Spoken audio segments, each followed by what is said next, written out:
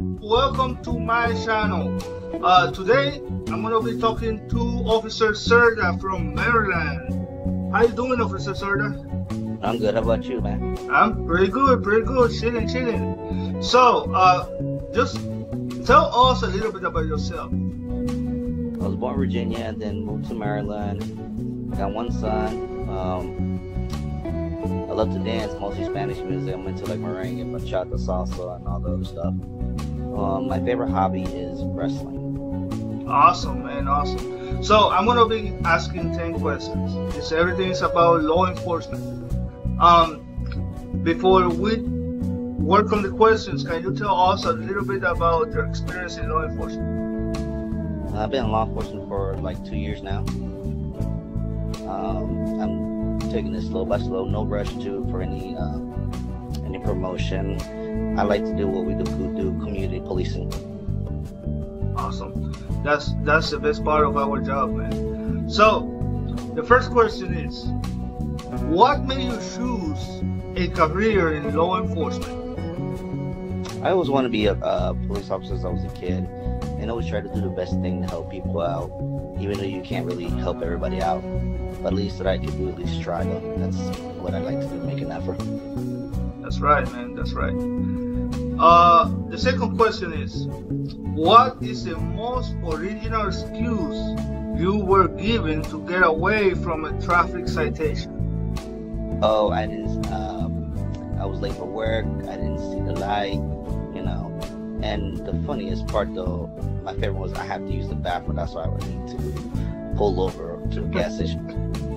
I hear that. I got those too.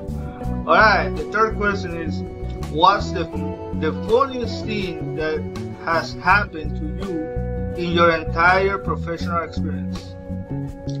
I'm gonna make this brief. I had a situation with a guy. I stopped him because I thought he was probably possibly intoxicated and driving. And then when it turns out he was not feeling good, all of a sudden he keeps calling me Poppy. Hey, Poppy, I need to go get something. Poppy this. And I'm like, with all the respect, sir, I'm not your Poppy. We got that a lot, bro. We got that a lot. All right. Number 4.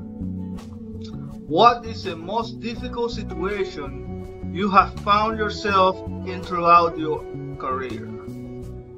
Well, dealing with teenagers is the thing, though. A lot of people don't really like dealing with teenagers because, teenagers are just out of control. So I always try to do the best way, handle it in a way that, we could both compromise without, calling the parents. I got you, bro. Number 6. What comes to your mind when you have to take the gun out of the holster? Safety. Make sure everybody's safe. Make sure the civilian's safe. Make sure my partner's safe. Always make sure we watch their six no matter what. Yeah, you got that right, man. This is number 7. Do you regret being a law enforcement officer? Absolutely not. I enjoy being a law enforcement officer because I know every day I put that uniform and I know I'm doing something good. Yeah, I feel you. Number 8. What motivates you to continue as a law enforcement officer? Day by day, I take it little by little, and I always make sure that, with the support with my family, that I wake up and do something good and make sure I come home to my family safe and sound. At the end of the day, we make sure we go home safe. Yep. I feel you in that one too. Number 9. How do you want to be remembered if you die in the line of duty? For the good deeds that I do, helping people out. Even though I can't really give everything out, but at least I can do something good.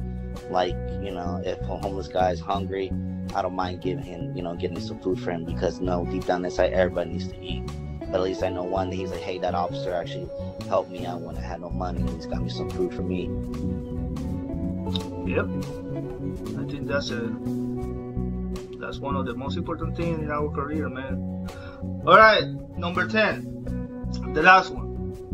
What message do you want to give the community about law enforcement officers? Well, we're there to help and protect and serve. We have to do what's right no matter what, even though some people do not agree on or the officers agree on. but we always make sure we do the right thing and go everything by the book. Yeah. Thank you, man. I really appreciate your time, Officer Cerda. And, you know, just stay safe. Always watch your six. And, you know, whatever you need, I'm here, brother. And thank you for everyone to watch. Just remember, we're going to have more interviews in our channel. And, you know, if you want to see those interviews, just subscribe to my channel and hit the button notification, and you're going to receive notification every time we upload a video, okay? Share this channel, and see you next time, my people. Take care.